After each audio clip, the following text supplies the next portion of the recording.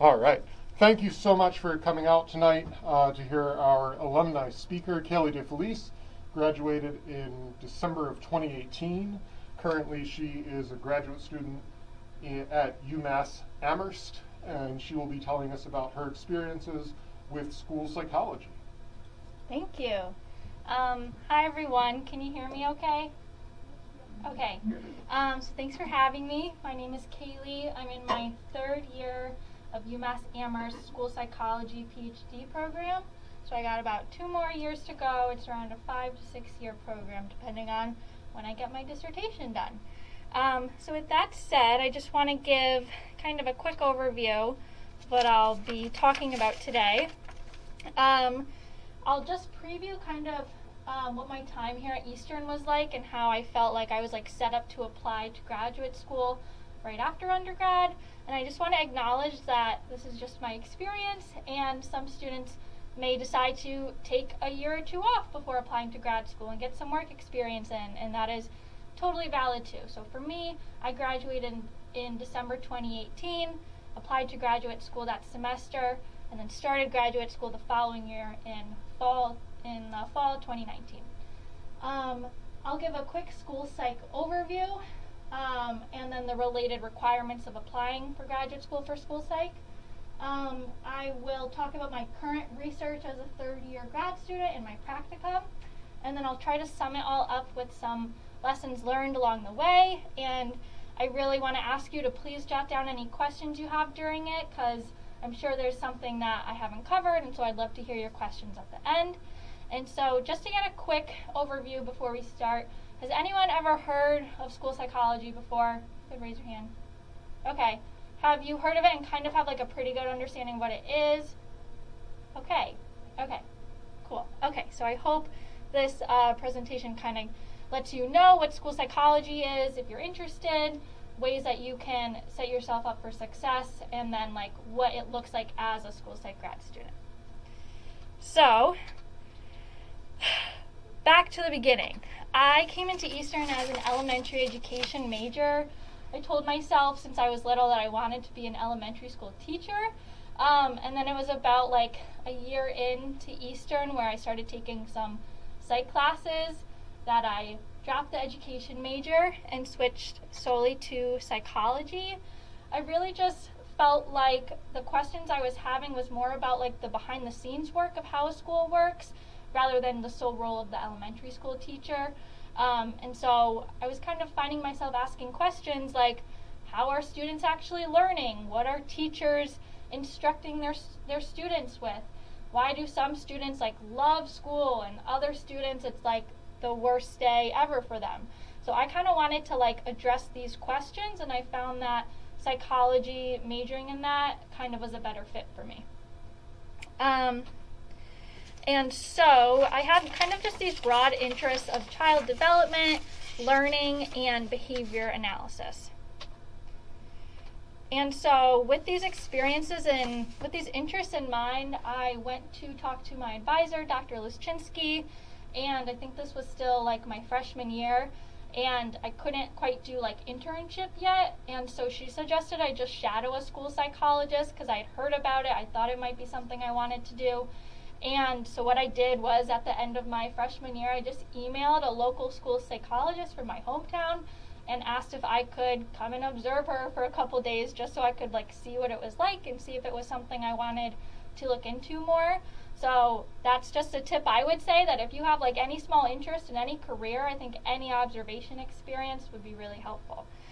So that gave me a slight understanding of what school psychology was. She also gave me the opportunity to observe a speech pathologist just to see what that was like too. And after that experience, I was like, okay, I'm into school psychology, not so much speech pathology, so let me run with that.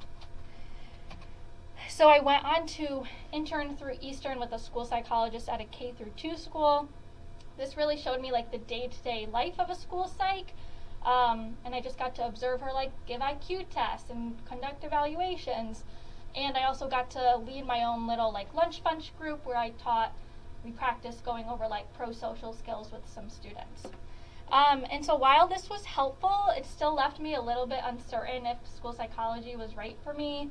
I had I knew that I still had like interest in conducting research. I just didn't know what that could look like. So I think it was at the end of my sophomore year, I just decided to look into all possible child development research labs that were hiring undergrads for the summer.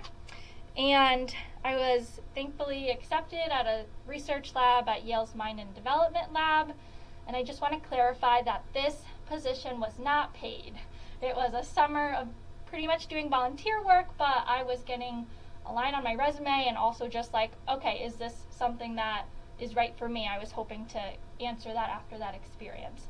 And so myself and other undergrads were working on a project. It was like a pilot study on children's morality and like theories of child morals. And we got experience with like recruiting participants and running the experiments and also like reviewing literature around it.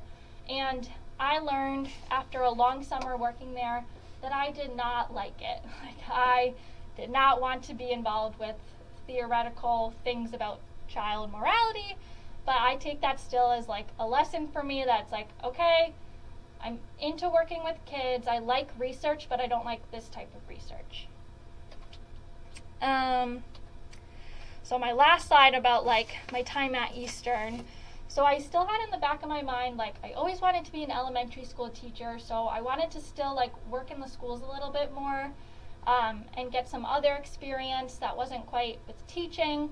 So I interned with a school social worker here in Willimantic, had a K-5 school, and this was a really great experience for me because I felt like the school social worker was really honest with me about what education is like, because I was reading in my classes at Eastern, you know, best practices about how students learn and like how important relationships are and how important mental health is for students and all these ways we should be building up students so that they learn. And then I was in an internship where I just was not seeing this happen. And I was talking with the school social worker, and she was like, yeah, like this is what school's like. And so I really learned that there was this like research to practice gap. Like we know what's supposed to be done, but then what does it really look like happening in schools? So that really made me motivated to stay more on this research side of like school psychology and how can we like best support students in schools. I also took on some research assistantships. I did one with Dr. Sisko and one with Dr. Lischinski. And so these were not quite related to like my school-based research interests, but they still really helped me understand like how a study is done, how we develop a research question, the methods, how to write up results. So those I thought were really valuable because that also pushed me in the direction of like, okay, maybe I should pursue a PhD route. And lastly, I also did some independent studies. I think in my last year or two at Eastern, I did one with Dr. Danforth, who's not here anymore, but I really used that as just an opportunity to like read about my own research interests. And so at that time I was interested in what the research says about placing students with disabilities in a general ed classroom and an inclusive classroom versus the outcomes of keeping them separated.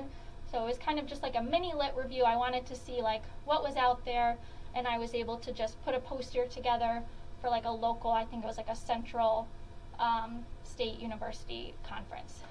So that really just gave me some more research experience as well. And then the other independent study, after taking Learning 2 with Dr. Diller, which is an awesome class, we worked on a paper in that class where we had to integrate behavior analysis with like an area of interest. And so after that class, Dr. Diller and I co-authored a paper called Behavior Analysis and Intersectional Feminism, which we got published, and really just helped me be like, okay, like I like this research route, I like writing about things that I'm interested in, and so all these experiences made me feel like pursuing a PhD in school psych was right for me. So now, what is school psychology? So I have actually taken these slides from NASP which is the National Association of School Psychology. So these slides are pre-made. So school psychologists, they are professionals with a graduate degree working in school settings. They provide comprehensive psychological and educational services to diverse students to promote children's learning, development, and support students' social emotional health. So that seems kind of very broad, and I just wanted to put this in perspective, as when I tell people I'm in a school psych grad program, they'll think, oh, you're training to be a school counselor, which I'm like, well, it's a little different, and I'll talk about that next. And the second thing they think is, oh, school psychologists are the ones that test students, which is partially true. Assessment is one of our roles. And so what that looks like in the school setting is a teacher may notice a student in their class that's really fallen behind either academically or social, emotionally, and behaviorally, and might suspect that they have a disability that's like impacting their learning. And so a referral is placed, and that means that the school psychologist is responsible for doing a whole assessment of the student to see if they might meet eligibility for a disability that could be the reason that their learning is impacted. And so while that is really important, myself and many other school psychs take the perspective that we should be supporting students before they reach this point of they're falling so behind and they now need to be evaluated. Maybe they have a disability.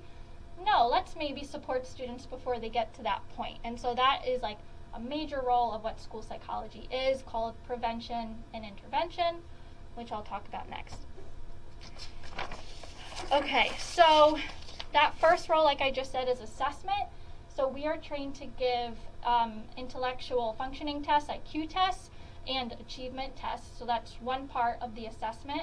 But we'll also want to observe that student in multiple settings and see how they react and how their behavior is dependent on different settings, what's happening before their behavior, what's making it seem harder or easier for them to learn. We'll also give the teachers or the people that know the students best, so that's likely their teacher and then their caregiver, a rating scale to fill out how those people perceive the student's behavior to be. We'll give the student a rating scale if they're at that ability to read and really understand, so that's usually not until 3rd or 4th grade. And then we'll also review their past records, their academic history, their medical history, and that is the whole thing that makes up assessment. And that, after that assessment is done, we say, yeah, it does look like they might have a disability that's impacting their learning. Or, no, if we change a couple things in their classroom, it seems like they'll learn a lot better. So that's assessment. And the next role of a school psychologist is consultation. I just took my consultation class last semester, and so it's really all about empowering and supporting the staff in schools to be able to solve problems that come up on a day-to-day basis. So that can be like formal, like, okay, I'm going to meet with this teacher once a week, or it can be like a quick chat in the hallway. So what that typically looks like is a teacher comes to the school psych and says, I've been having a really hard time controlling the students' behavior in my classroom. They're really acting out. And so the school psych will say, okay, I'm going to come and do a couple observations, really see what's going on in this class, take some data, and then later meet with the teacher, go over what the school psych is seeing, and try to empower the teacher to try some new strategies that might better help her use her classroom management skills. And so that's a really big ongoing process, but it's a really big role that the school psych takes on. The next two parts kind of go hand in hand, prevention and intervention. And so this prevention is how we support students before they're so far behind that now we're saying they need to be evaluated. So we do this through school-wide screening. Has anyone heard of school-wide screening for academics or mental health? Okay, a little bit. So for academics, that looks like, and schools will have different levels of doing this fully at each school. It can look different, but in a best case scenario, we'll want the school 3 times a year to do benchmarking, which is we give all the students really quick tests in reading and math, take that data, see the students who are at the lowest who might not already have been identified as needing support, and we try to give those students support. So that's a way to try to catch some students at least 3 times a year if they're not already being supported. And then mental health screening is actually relatively new. I didn't even know mental health screening was a thing in schools until I started the program. And so that's where we'll have teachers fill out rating scales, social, emotional, behavioral rating scales of all the students in their class, and the students who at kind of the bottom quartile, if they're not already being seen by a counselor or being seen for some extra support, the school psych will make sure that those students get the support that they need.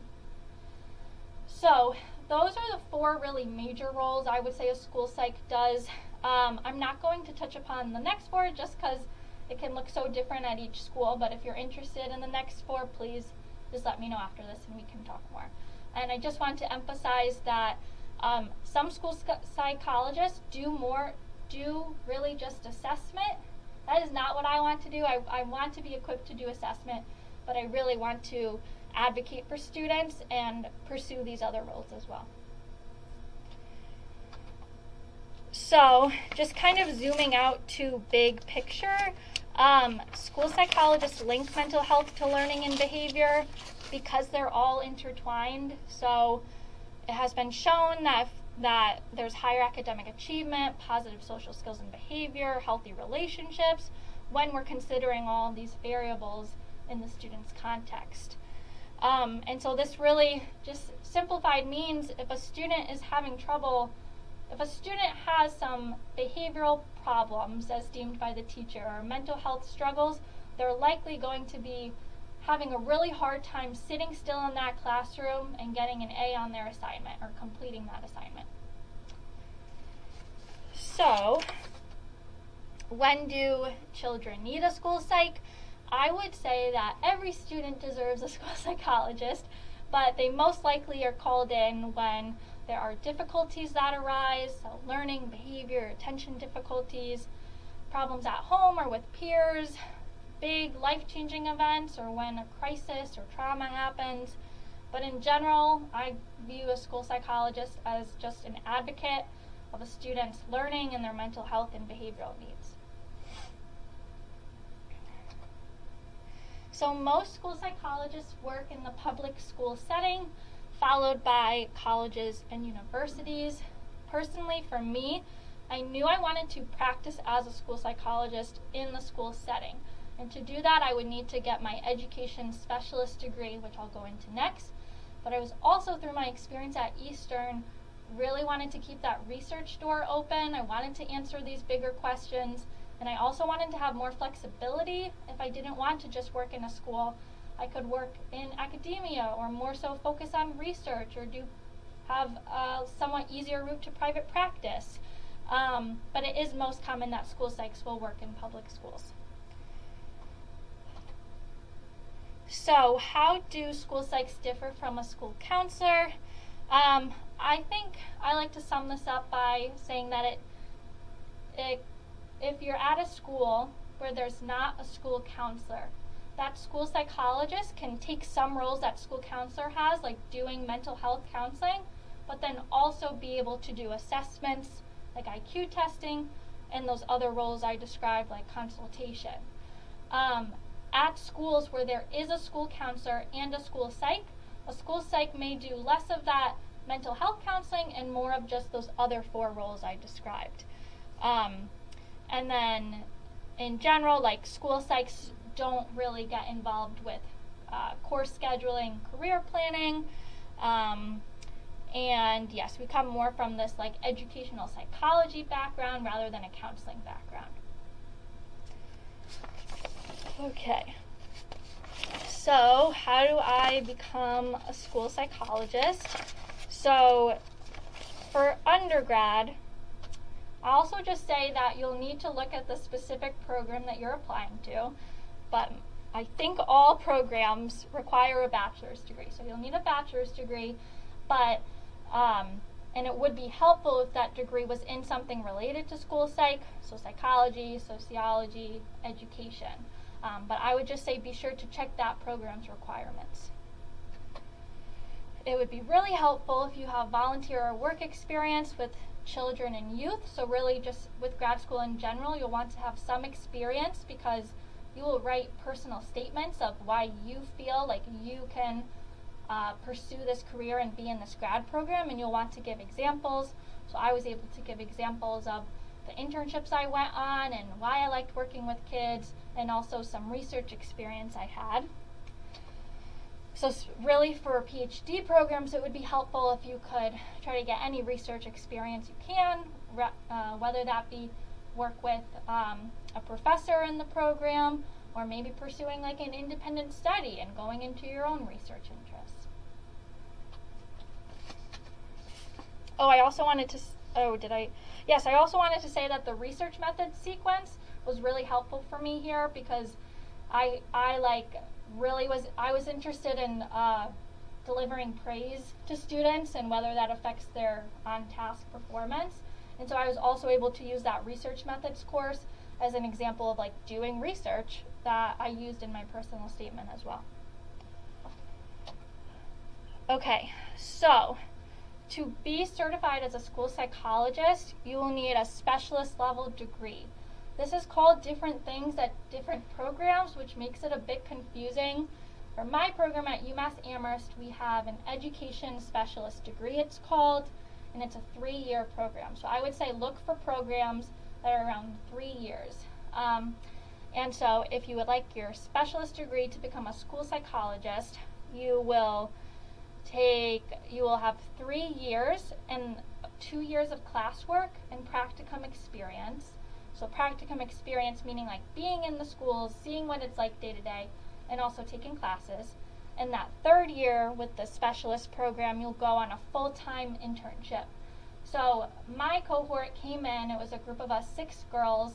3 of us were EDS students and 3 of us, including myself, were PhD. So we all took the same classes and had the same practicum experience the first 2 years, but now the EDS girls are on internship and us PhD students are still chugging along. So, and that allows for work in schools as a school psychologist. So with the doctoral level school psychology degree, the main difference here is that you will be doing more research related to the field. So in your 3rd year, instead of going on internship, you will start your advanced practicum and get started with dissertation. So you will need to complete a dissertation, which I'm getting started thinking about now. And you will do kind of more outside district level work with schools, so doing outside evaluations, doing consultation for like really big problems that districts have. And then there's those more opportunities for independent practice, research. You'll have a bit more flexibility if you do the PhD route, which is what I wanted. Okay, so the job outlook for school psychologists is really good. There is a shortage of school psychologists. We don't have enough to meet the demand. And there's an especial need for professionals from culturally and linguistically diverse backgrounds.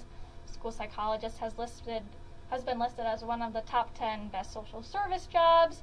And if you are looking for a job with a lot of like different responsibilities, opportunities to use different skill sets related from psychology, I would say this is the job for you.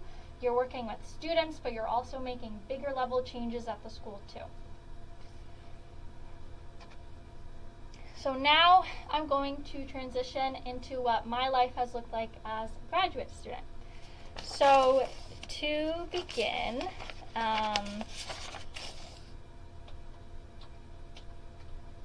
so it is expected in my program that if you're a doc student, you join at least one research lab and participate in at least one research project. So I'm a part of supporting positive learning across school and home with my advisor, Dr. Sarah Pfeffer, and I'm also a part of the lab supporting mental health and learning environments. And so you can see we love our acronyms. I did partially come up with one of them. And for SPLASH, this is the project where I'm funded through. So I was also lucky to be fully funded for all my years here, which is definitely something you want to look into when applying, is Does the program have funding? How does that work? You might have to dig in like the program handbook a little bit or email the faculty as well. And so I really chose UMass because I felt like my research interests best aligned with the program faculties. So just to briefly go over my personal interests, I'm interested in supporting teachers in implementing evidence-based classroom management strategies. So something I have been fascinated with is that teachers report handling student behavior in their classrooms as one of the top things that they need support in. It's one of the top things they ask for in professional development, and it's one of the top reasons they leave the field is because they don't feel equipped to handle student behavior that leads them to feeling stressed. And it's interesting that our teacher training programs do not spend, there are studies that show that most teacher training programs do not spend at least one course talking about student behavior and the importance of seeing a student in that behavior analytic lens of what is the function of their behavior and what are some appropriate consequences. So I'm really interested in, well, if teachers are feeling this way, how can we as school psychologists really help them feel more effective in handling classroom management? I'm also interested in school psychologists' role in advocating for equitable education practices. So studies consistently show that African American students, Hispanic students, and students with disabilities are disciplined at a far higher rate than white students and students without disabilities for doing the same behavior. So it is a fact that we all have implicit biases. It's showing in our school, and it leads to a school to prison pipeline. How can we in the school system put a halt to that at a minimum? So how can we as school psychologists work with teachers to address these biases and give them different strategies or just awareness or something so that these inequities are not consistently showing? And then broadly, I'm interested in school-based interventions to promote students' mental health. So you can see these personal research interests of mine kind of fall in between one of these two labs that I'm involved with. So now I'm going to talk about the project that I am funded on. So this is the Wellbeing Promotion Program, and my advisor is a co-PI on it. We're doing studies, we're working with schools in Massachusetts and in Florida for 5 years and tracking outcomes over time. So what it is a 5-year efficacy study of a novel school-based positive psychology intervention that is already manualized. I actually have the book with me here if you're interested. And it is, we are trying to deliver it to school mental health staff, so school psychologists, school counselors, to work with their students to see if it increases their subjective well-being, which is a scientific word for happiness. So studies show that we should not just be, or not studies show, but it is important that we address students' complete mental health and not just students who don't have psychopathology or disabilities, but also are our students happy in the school setting, and even if they don't necessarily have a disorder, are they satisfied with life? So that's kind of the background of where this project comes from. So what it is 10 weeks where I'm a co-leader, so myself and a school staff member deliver in a small group. We teach students positive psych-related activities. So these have research behind them that's shown that if you use these activities consistently over time, your happiness will increase. So things like doing gratitude. We take a survey that teaches them what their strengths are, using optimistic thinking. So our hypothesis is that students who participate in the Wellbeing Promotion Program, we have a waitlist control group, will experience lasting gains in happiness, fewer symptoms of psychopathology, increased school engagement, and improve academic performance over time. So that was a lot in a couple slides, so please feel free to discuss anything that I didn't cover or any questions after. So what my role looks like is I am a co-leader, so I lead 2 groups with the school mental health staff. So that's 3 days a week right now. I'm the site contact at the middle school, so everything research procedures and logistics wise. We reward teachers and caregivers for completing surveys with gift cards, so I deliver those gift cards. I make sure that the materials are at the school. data management, so entering data each week, and of course developing and supporting research proposals around the project. The second project I'm involved in comes from the SMILE Lab, and so this is a really new, the IRB just got approved project called Feedback for the Future, the Effect of Teacher Language on Student Academic Decision Making. And so what we're hoping to understand is if teachers' written academic feedback, so their comments on report cards to students is what we're looking at, if those comments vary based on student identities, and if that varied feedback is then later correlated with students' academic decision making, specifically in STEM-related courses and STEM careers. We're interested in this because research has shown that teachers overwhelmingly associate STEM work with males rather than females. And we have also seen research that shows that teachers place lower academic expectations on students of color.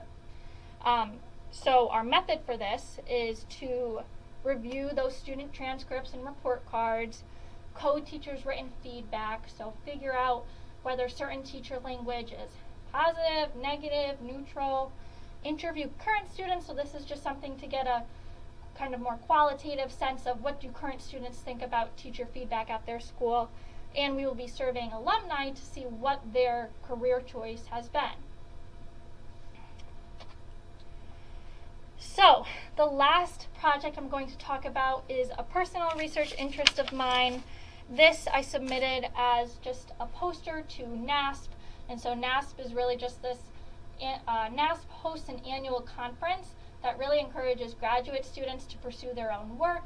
So I put this together with 2 EDS students in the cohort below me, called In Vivo Coaching to Support Teacher Implementation of Classroom Management.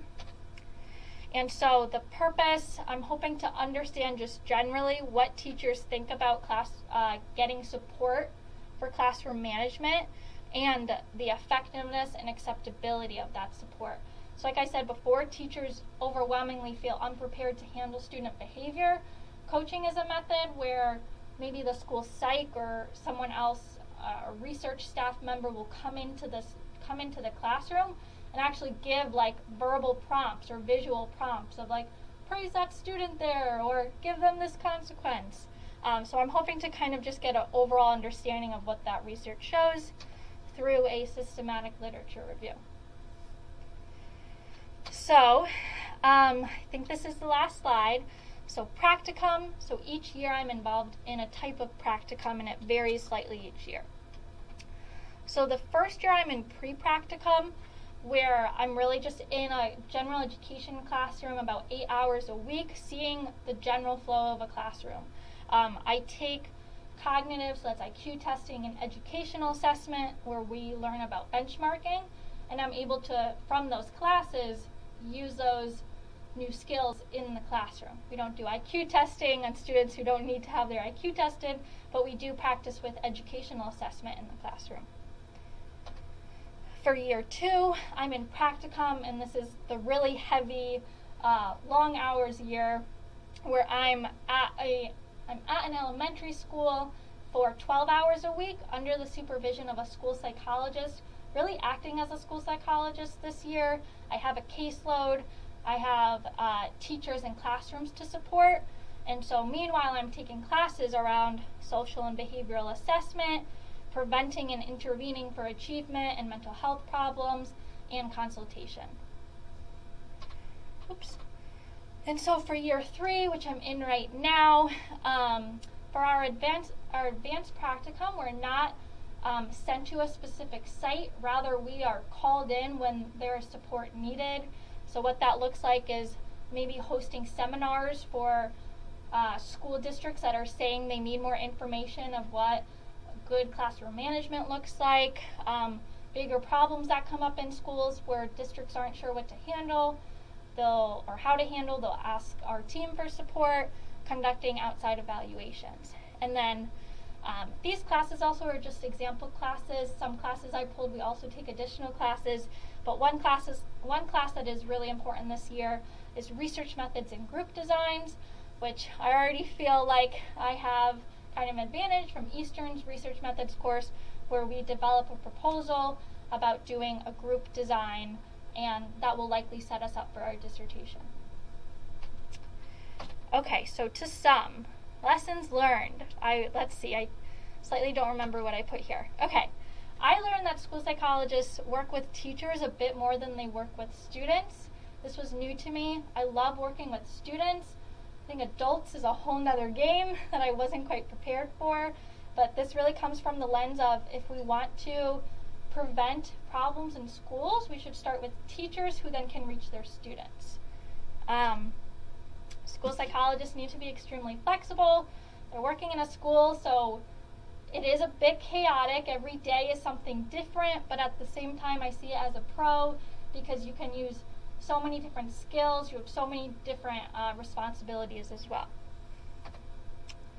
So this is something I'm really learned, especially this third year into graduate school. So I have 2 more years to go, and it has been difficult. There is a lot of work, there are a lot of responsibilities placed on me, and you are in a system where it is kind of the norm, right? So I've learned some ways to advocate for myself. I think the big one has been my cohort for support. We have this cohort model where we're taking really all the same classes, we're with each other 24/7. We really lean on each other a lot. I talk to cohorts above me who have gone through things, so I've just learned that if you want to get through grad school okay, you need to have time to prioritize your mental health. Just for applying, having an idea of your research interests is helpful. I feel lucky because I feel like my research interests really align with what the program is already doing, so make sure to think about that beforehand. And securing funding, try to find out how the program has been with funding. I was really drawn and picked UMass because on interview day they said that they have been able to fund every student that comes in the program with a tuition waiver and a hourly paid position for the last 10 years or so. So I was like, okay, I'm going here. So for me, that was helpful because there's also often not really time to work a second job while in grad school. So that's all I have. Thank you so much, and I'd love to hear any comments or questions you have for me.